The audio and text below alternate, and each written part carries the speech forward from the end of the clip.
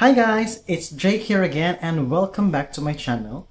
If this is your first time here, this channel is all about nursing and life as an overseas nurse here in the UK. For today's video, I will share to you the common terms and abbreviations used by nurses and doctors here in the United Kingdom. And to make it more interesting and fun, we will be using a fictional but realistic handover situation, and we will try to understand what the handover is saying. If you are a nursing student or a newly qualified nurse or an internationally trained nurse about to start their rotation on a medical ward, then this video is for you. So keep watching this video. Before I start, if you haven't subscribed to my channel yet, then please do click the subscribe button down below and turn your notification bell on so you will know when my next video is released. So the first thing we'll do is we are going to receive a fictional handover, and it is going to be read according to how it is written.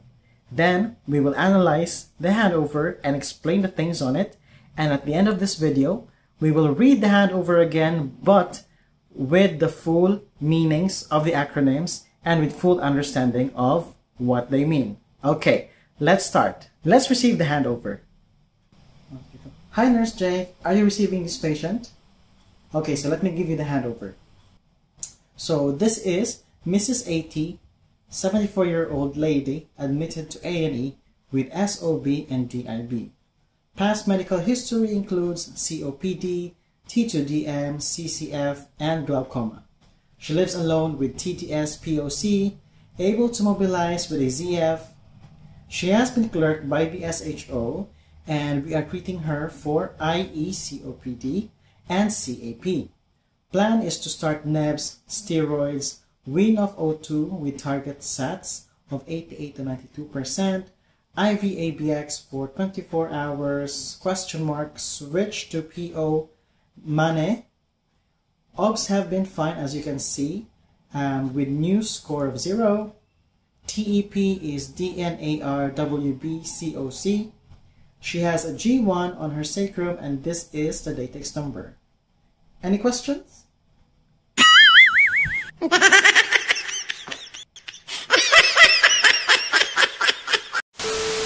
So that's your handover. Hopefully you understood it, and if you did not, then let's get on to analyzing and untangling the terms in this handover. So first of all, you have their A&E. So for those who are not from the UK, you might be used to the term emergency department or ED or emergency room or ER, but here in the UK we use A&E, which means accident and emergency.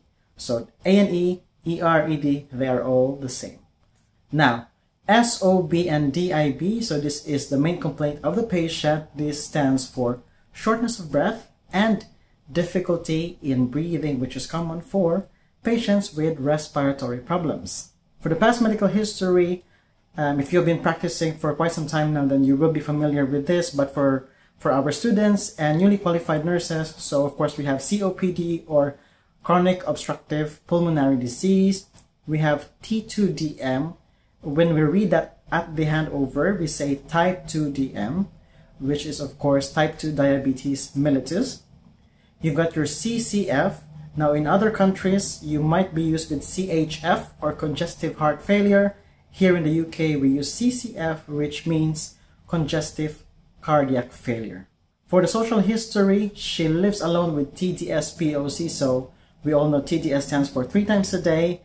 POC is package of care. So if you are not from UK, you may not be familiar with this. So in the UK, they provide carers for patients to visit them at home, to give medications, to help them with hygiene, to help prepare their meals. And that's what POC means, package of care. So in one word, it's carers basically. And the frequency can vary depending on how dependent the patient is for the help of another person. POC can either be NHS or government funded or a private POC, so you need to know which one, because when the patient's discharged, you will need to make sure that these are restarted, so when they go back to their house, then they have someone to look after them. Okay, then they are able to mobilize with a ZF. ZF stands for Zimmer frame. Some patients may use rollator frame, the ones with the wheel. So this is your walking aids, basically. She has been clerked by the SHO, which means Senior House Officer. In terms of medical education in the UK, after medical school, they start off with foundation year. So foundation year 1, foundation year 2, and depending on the specialty, that can go up to foundation year 4, 5, and then become a specialty trainee, become a registrar, and then you have your consultant. So to continue, we are treating her for IE, COPD, and CAP. So IE, COPD means infective exacerbation of COPD, which is of course your chronic obstructive pulmonary disease. Okay. And CAP is of course community acquired pneumonia. Okay. Now let's go to the plan. So it says there to start NEBs, short for nebulizers, steroids, wean off O2. So O2 obviously is oxygen. And when you say wean off, that means to slowly taper down. So if the patient comes in with 2 liters of oxygen, then you slowly turn it down to 1.5, 1 liter, 0.5 until the patient doesn't need oxygen anymore. With target SATs, so that's saturation, of 88 to 92%. IV ABX, which means antibiotics, for 24 hours. Now, in any documentation in the UK, if you see the question mark, that is the short way of saying query, or there's a possibility. Okay, so when we say there, question mark switch to PO money, so that means query to switch to oral tomorrow. Okay, so PO is of course per orium or by mouth. That means it will be switched to tablets. And mane or main, as some people read it, means tomorrow. Okay? Next, the nurse says, OBS have been fine, as you can see. So OBS is short for observations. And if it is your first time in the UK, we seldom use the term vital signs. So observations is exactly the same as vital signs. It means your temperature, your respiratory rate, your blood pressure, your heart rate, your oxygen saturation, and your oxygen requirements. So those are your observations. With news score 0. So when you say news, that means National Early Warning Score.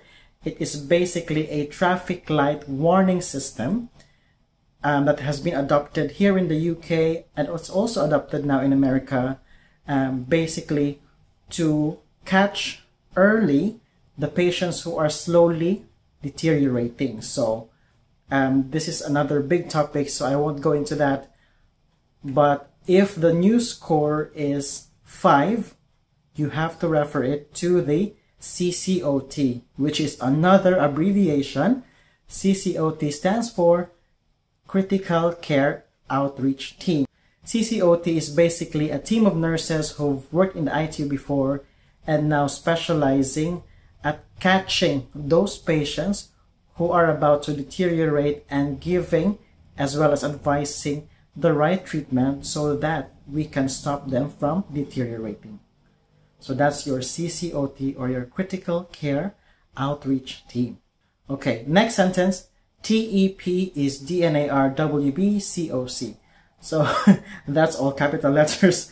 So TEP stands for Treatment Escalation Plan, which is basically the level of care that the patient is happy to proceed or to go as far if he or she deteriorates. So for example, he's having difficulty breathing because of COVID and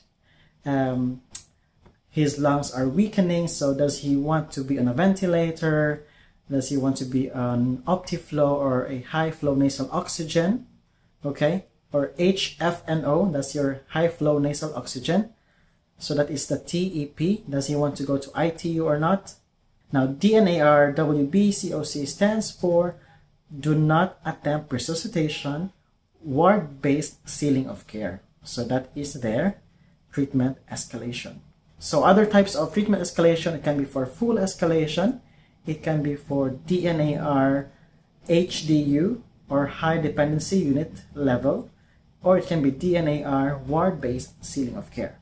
Okay, next sentence. She has a G1 on her sacrum. G1 is basically grade 1, which refers to the pressure ulcer on her sacrum.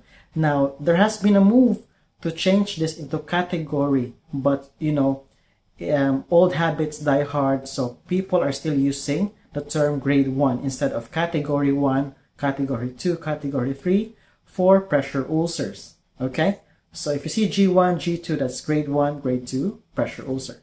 Lastly, and this is the DATIX number. So DATIX is basically a program of incident reporting here in the United Kingdom. Some hospitals may have a different program. DATIX is basically an electronic incident report form that you need to complete if there are any serious incidents, near misses, medication errors, or delays in the patient treatment, or any disruptive behavior by the patient, or argumentative relatives that, you know, everyone needs to be aware of, and if there are things that can be improved to prevent those things from happening again. Okay, now that we know the meaning of all the words and the acronyms, let's try to read the handover again, but this time we spell out all the acronyms. Okay, ready? 1, 2, 3, go. So this is Mrs. A.T., 74-year-old lady admitted to accident and emergency with shortness of breath and difficulty in breathing. Past medical history includes chronic obstructive pulmonary disease, type 2 diabetes, congestive cardiac failure, and glaucoma. She lives alone with 3 times a day package of care, able to mobilize with a Zimmer frame. She has been clerked by the senior house officer, and we are treating her for infective exacerbation of COPD and community-acquired pneumonia. The plan is to start nebulizers, steroids, wean off oxygen with target saturations of 88 to 92%, intravenous antibiotics for 24 hours, possibly switch to oral medication tomorrow. Observations have been fine, as you can see, with a national early warning score of 0. Treatment escalation plan is do not attempt resuscitation, ward-based sealing of care.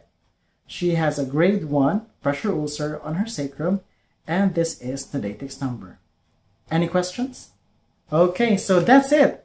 That is our sample situation and explanation of our medical and nursing terms used here in the UK. So, what do you think of that? Are you confident now of taking handovers? Are you able to understand the terms and abbreviations? If you want more of this type of video, there's a lot more scenarios I can think, and the number of abbreviations and terms we have used in this video is not half of it. So if you want more of this type of video, then please like this video, subscribe to my channel, and comment down below what situation you would like next. And that's it for today's video. Thank you so much for watching this video until the end. I hope that you are now better off in terms of your handover and understanding the documentation here in the UK. I hope to see you next time. Bye-bye.